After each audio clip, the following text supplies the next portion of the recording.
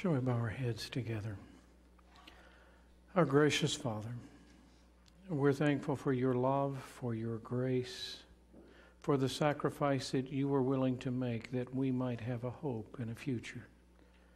And we ask as we open your word that you would open our hearts, our minds, that Jesus would be lifted up and we would be drawn to him and we would be changed by his Spirit, by his grace, is our prayer in his name. Amen. Famous last words. Has it ever gotten you into trouble? You know, something you said, sometime when you spoke a little bit too soon. Now, you know, in honor of my friend's retirement party, I'm going to talk about him. I know that's a surprise to him. How many times do you remember, Steve, you had some famous last words that didn't work out right? A few? That's good.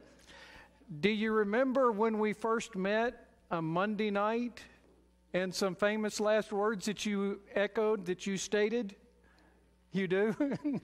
For those of you that don't, know the story, we happened to go to a Monday night football game between the Cardinals and the Bears. Some of you may remember that. There were some famous statements from Denny Green about that. But we were watching it, and it was going very well. And I remember my friend Steve telling me, it's over.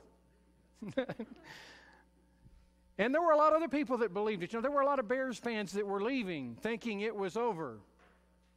And before it was over, there were a lot of Bears fans running back, trying to get back to their seats because it wasn't over.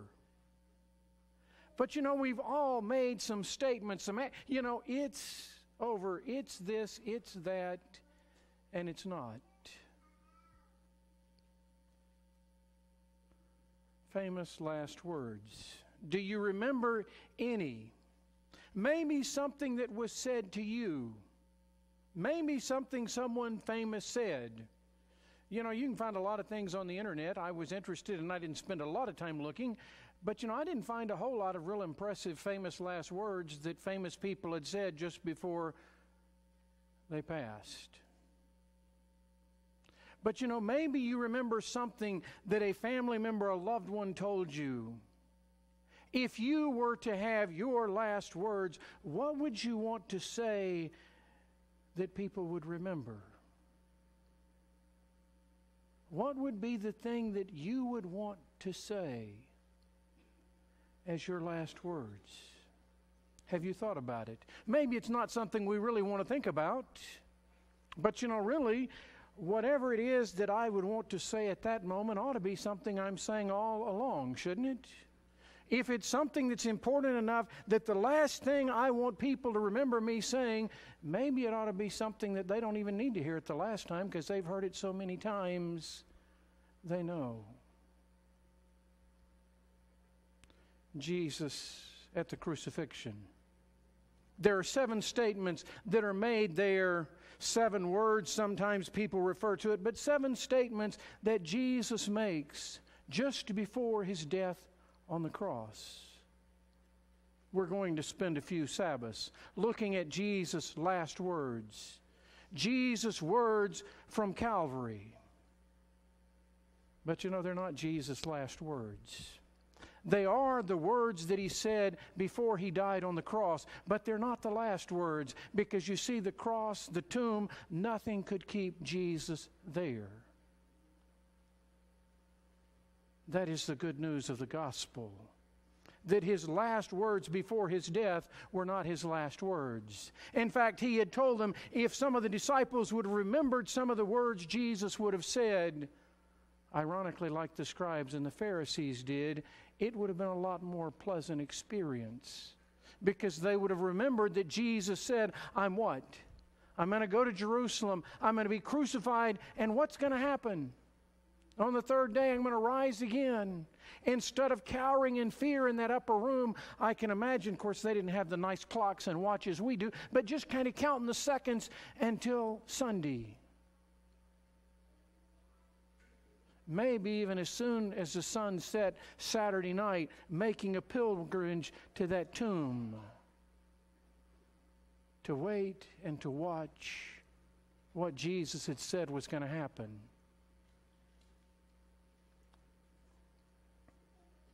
It's important to remember Jesus' words. It's important to remember what Jesus says on the cross. 7 statements.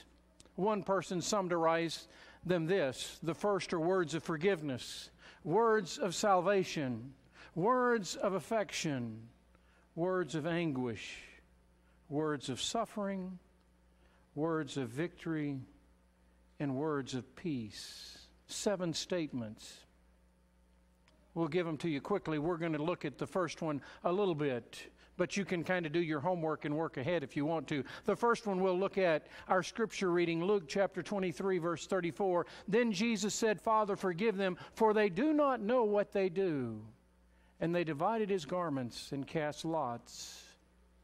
The second one is found a few verses later. And Jesus said to him, Assuredly, I say to you today, you will be with me in paradise. In John chapter 19, verses 26 and 27. When Jesus therefore saw his mother and the disciple whom he loved standing by, he said to his mother, Woman, behold your son. Then he said to the disciple, Behold your mother. And from that hour the disciple took her into his own home. Matthew chapter 27, verse 46. About the 9th hour, Jesus cried out with a loud voice, Eli, Eli, lama sabachthani. That is, my God, why have you forsaken me? The 5th. After this, Jesus, knowing that all things were now accomplished, that the Scriptures might be fulfilled, said, I thirst. And the 6th. John 19, verse 30. So when Jesus had received the sour wine, he said, It is finished, and bowed his head and gave up the spirit. In Luke chapter 23, verse 46, when Jesus had cried out with a loud voice, he said, Father, into your hands I commit my spirit. Having said this, he breathed his last. The first one in Luke. Then Jesus said, Father, forgive them, for they do not know what they do. And they divided his garments and cast lots. How often does Jesus intercede for us because we do not know what we are doing and the significance of it? Jesus' first words on the cross, maybe even as he's being nailed, we don't know exactly the time frame, but they're words of forgiveness. All that Jesus had suffered from this point, everything that he's gone through. You know, I'm guessing that my thoughts would not be words of forgiveness. I'm guessing that yours wouldn't be either. If you had gone through what he had gone through, being taken in the middle of the night, given these mock trials, being taken from Pilate to Herod to Pilate, back and forth, mocked, beaten, and yet his words are, Father, forgive them. He is going through the worst death that the Romans could find. The worst, the most painful, excruciating death that evil men could come up with.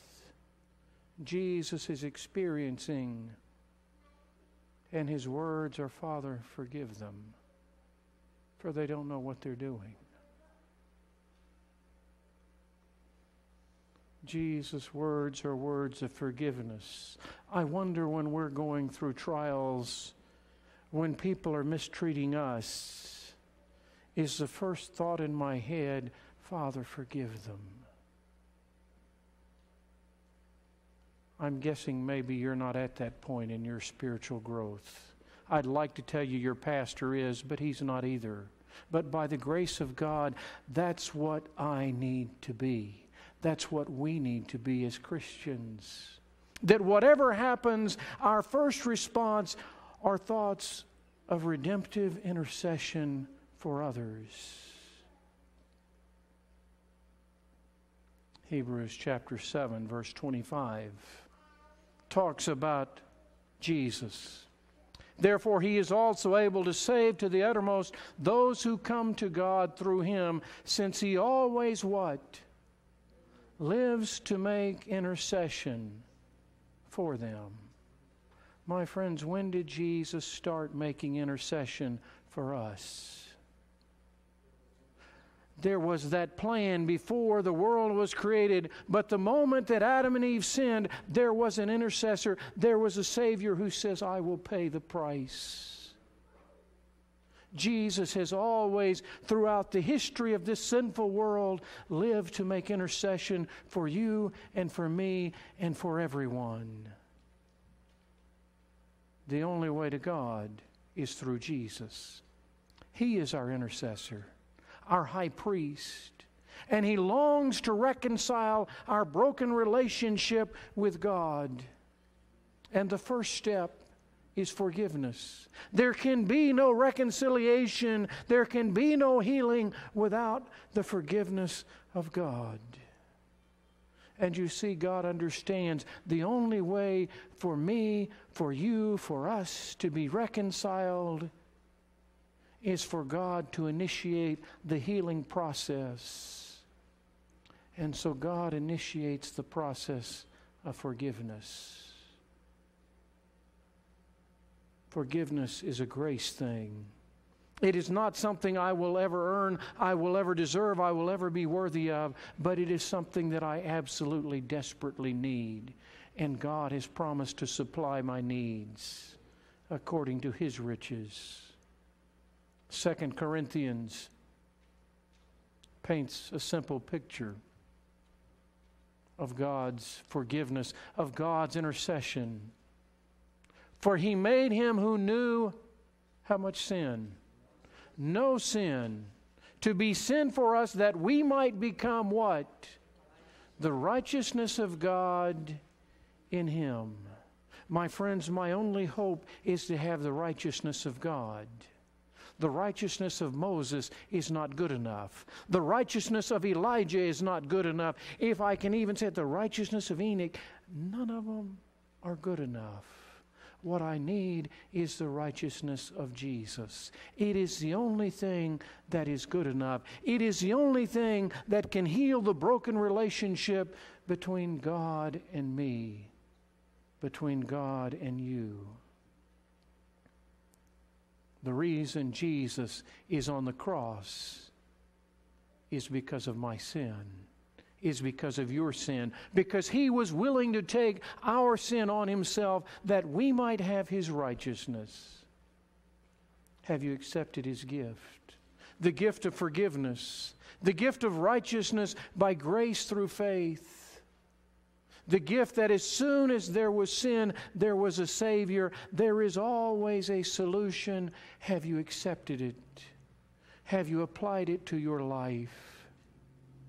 That plan that God made before the foundation of the world. Have you accepted Jesus' plan for your reconciliation, for your forgiveness, your redemption, your salvation?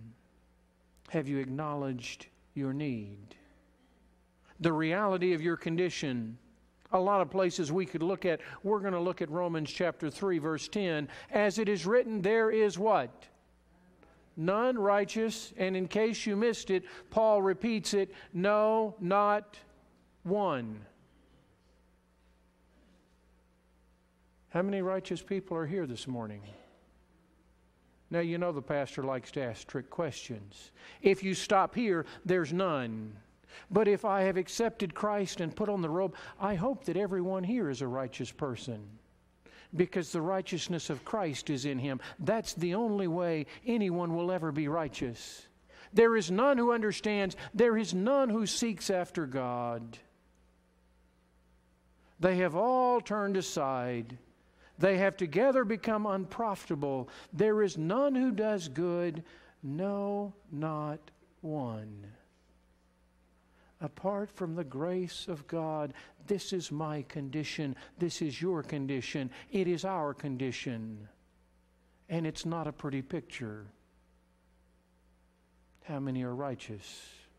The Bible says none, not one, because all have sinned. You see, we all come with the same need. Your need is not different than mine. Oh, it may come out in different ways, but the bottom line is our needs are exactly the same. What we need is what? We need Jesus. We need His forgiveness. We need His righteousness. We need His grace. We need His Spirit to work in us and through us and with us. We need Christ in us, the hope of glory. Have you invited Jesus into your life? Have you accepted the reality of your condition? And have you accepted Jesus' solution as the only solution? Or are you in denial? Well, I'm not really as bad as so-and-so. Congratulations. So you're not as lost as somebody else who is lost. Does that really help? If you're more lost than me, does that really help? If we're both lost? Are you in denial of your condition and your need? I'm a good person. That church in Laodicea who thinks they're in need of nothing. How many of us really fail to realize our condition?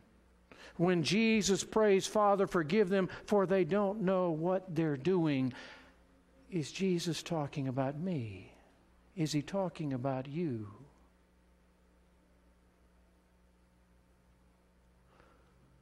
You see, I need Jesus. I need forgiveness. It is the only way that my life can be reconciled. A simple story on forgiveness. Luke chapter 7, starting with verse 36. Then one of the Pharisees asked Him to eat with him, and He went to the Pharisee's house, and He sat down to eat. And behold, a woman in the city who was a what? When she knew that Jesus sat at the table in the Pharisee's house, brought an alabaster flask of fragrant oil. My friends, what do you do when you find out Jesus is around? Do you make your way to where He is, whether you're invited or not? Let me tell you, regardless of whether some people say you're invited or not, anywhere Jesus is, you are invited. For Jesus has said, "Come unto me, all ye who labor and are heavy laden." You are always invited into the presence of Jesus.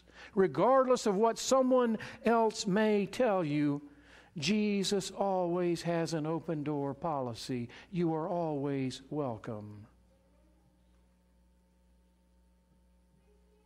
And stood at His feet, behind Him weeping, and began to wash His feet with her tears, and wiped them with the hair of her head, and she kissed His feet and anointed them with fragrant oil.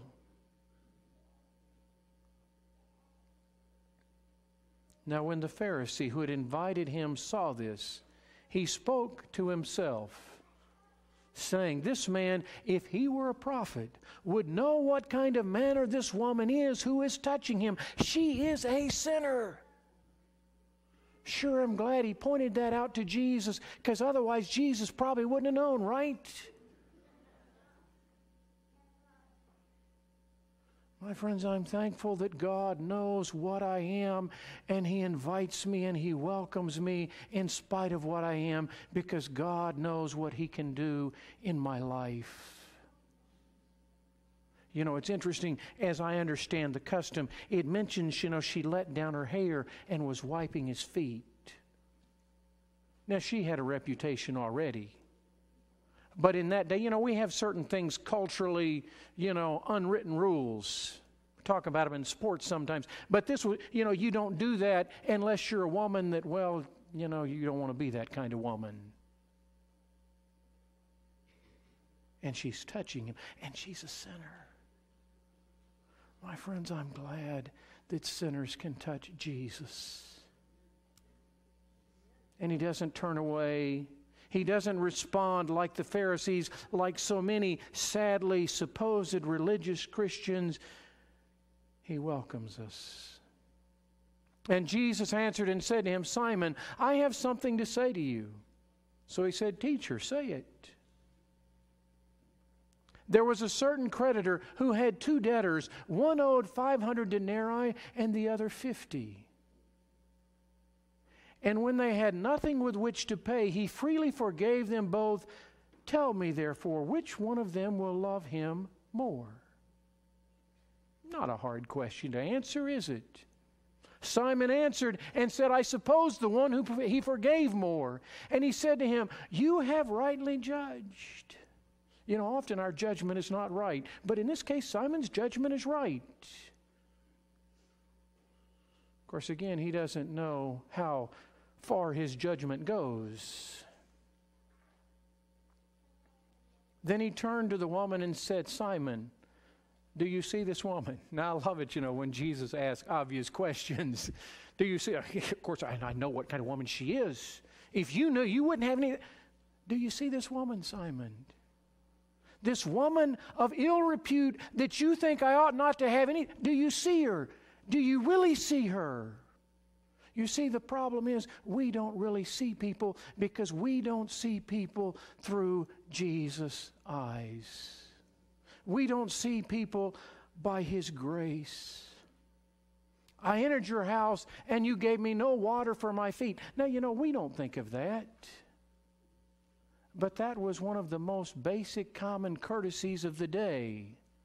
You gave me no water for my feet, but she has washed my feet with her tears and wiped them with the hair of her head. You gave me no kiss, but this woman has not ceased to kiss my feet since the time I came in. You did not anoint my head with oil, but this woman has anointed my feet with fragrant oil. Therefore I say to you, her sins, which are many, are forgiven, for she loved much. But to whom little is forgiven, the same loves little. Then he said to her, your sins are forgiven. And those who sat at the table with him began to say to themselves, who is this who even forgives sin? Now it probably wasn't asked with the right attitude, but it's the right question. Who is this who forgives sin? Who is the only one who can truly forgive my sins? It is Jesus. Then he said to the woman, your faith has saved you. Go in peace.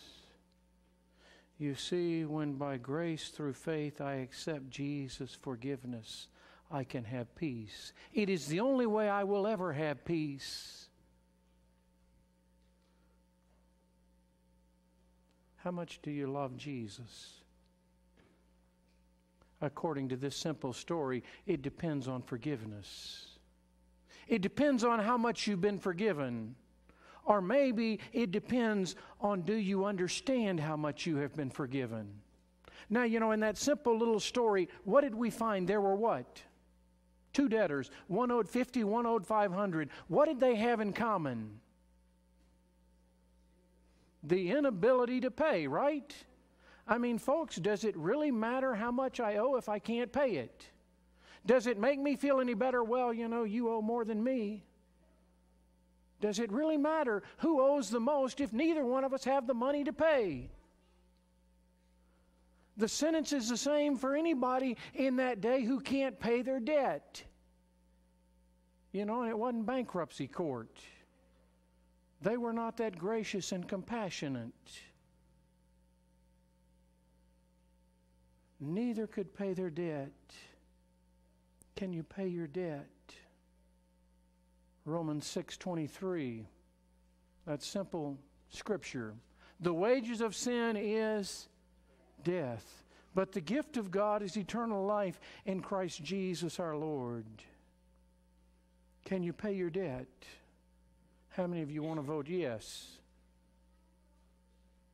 How many of you want to vote no? Once again, how many of you refuse to vote? Now, folks, this shouldn't be a hard question. Can you pay your debt? Think about it. What does the Bible say? The wages of sin is what? Death. Can you die? Yes. You can pay your debt. You can have the consequences of your sin, death. The problem, I hope for all of us here, is that's not the result I want. I want a different option. I want a different plan. You can die for your sins, but I want another option. I want the gift of God. And that is something I can never pay for, I can never repay, I can never be worthy of, but I can accept it by grace through faith. Do you want the gift of God? Are you trying to earn it? Are you trying to do something so that you can deserve it? How many have been given the gift of God?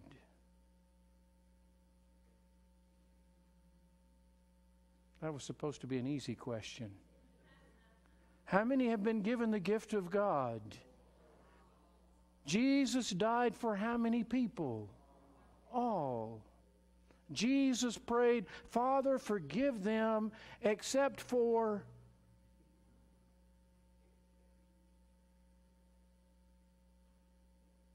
Jesus paid the price for every sin. You see, all can be saved, all can be forgiven, but there is a condition, there is a catch. You have to accept the gift. You have to acknowledge your condition. Let me share a simple little story. It's made up. But I just want you to kind of imagine for a moment, you know the pastor likes Corvettes. And he's driving around and he sees this Corvette parked. And it is the most beautiful Corvette he has ever seen in his life. So, I go over and I think, I'll just snap a selfie. It's, no harm in that, right? I just want to take just a picture. Just to kind of pretend for a moment that it's mine. And I get there and I notice that, the little key bob is in there. And, we have all sorts of, I probably ought to take the keys out and find out who they belong to. This is not safe to leave. And the door's open. And I get in and, I just want to feel like what it feels like to sit in it. And I'm just sitting here, I may as well just see if it starts. And I push the button, and it begins to purr.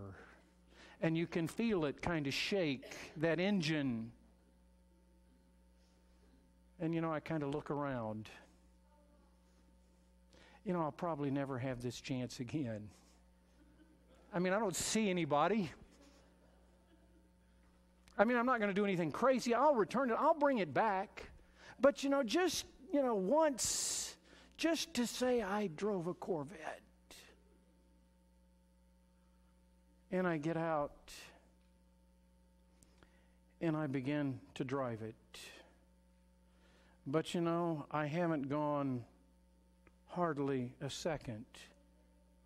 And the lights begin to flash from multiple directions. And the policeman asked me what I'm doing. Well, I just wanted to drive it once. Is this your car? No. But I just wanted to, I wasn't going to hurt it. Well, it's not long before I'm headed to jail. And I'm sitting in my jail cell. And all of a sudden, the officer says, you have a visitor. Okay, I didn't call anybody. I'm a little embarrassed to admit, your pastor's in jail. Who do you call? Would you mind coming and bailing out your... I didn't call anybody. And so anyway, somebody comes to my cell, and it's a lady. And she introduces herself. She says, hi, I'm Mary Barra. Do you know who I am? No, I don't. Well, I'm the one who owns the Corvette. Does anybody here know who Mary Barra is? Well, it just so happens she's the chairman and chief executive officer of General Motors Company. She introduces herself. She says, the Corvette that you stole, that's my Corvette. And you see, it's not just my Corvette. It's a special edition. There's only one of them that's been made. It was made for me. It's the only one of its kind like that. And I'm thinking, okay, this has gone from bad to worse. And then she gets a little gleam in her eye. And she says, you know what? I want you to have my Corvette. Now, I want you to understand, I'm going to keep it in my name, but there's a reason for that. Because you see, as the chairman and the CEO, if you ever need anything for that Corvette, just take it into any Chevrolet, any GM dealership, and just say, this is my Corvette. This belongs to Mary Barra. And she says, you won't have problems getting anything you need for that car. Everything will be taken care of. And if you ever have here's my card. Now, this has my personal number. I only give this to a few people. But I always answer it. So if you do have just ask, just use my name, and anything you ask in my name that you need for that car will be done. Kind of reminds you of a verse that we read.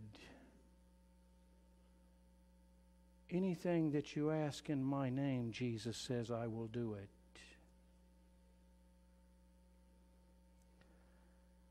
Well, you know, I'm thinking this is too good to be true. And the truth is, it is too good to be true. But you see, I've done something worse than steal a Corvette. I've crucified Christ. That hammer is me. It's you. It's us. And as I'm driving in those nails, and the pain is tearing at Jesus, he says, Father, forgive him. He doesn't know. He doesn't understand.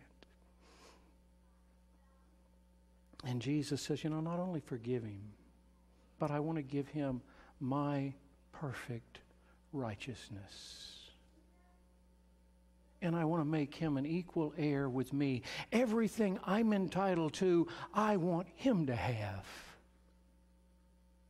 When Jesus prayed, Father, forgive them, that's what he was saying. Do you want to be an heir with Jesus? Do you want to have that kind of high priest? Hebrews talks about it. For we do not have a high priest who cannot sympathize with our weaknesses, but was in all points tempted as we are, yet without sin. Let us therefore come what? Boldly to the throne of grace, that we may obtain mercy and find grace to help in our time of need. Jesus says, if you ask anything in my name, if you ask anything in harmony with my will, you don't need to wonder if it's going to happen. It will happen. What do you need? Do you need mercy? Do you need grace? Do you need forgiveness? Do you need a new heart, a new spirit? Whatever you need, Jesus has paid for it, and he offers it to you as a gift. Will you accept Jesus? Will you accept his gifts? Will you accept all that Jesus has paid for you? Our gracious Father, we can never begin to understand or comprehend your love or your grace, but we can accept it, and we can be transformed and changed by it. Father, we are thankful that Jesus was willing to pay it all. Help us, Father, to accept that payment, to be changed, to be transformed, to be more and more like Jesus because of His grace, because of His Spirit, is our prayer in Jesus' name. Amen. Shall we stand together?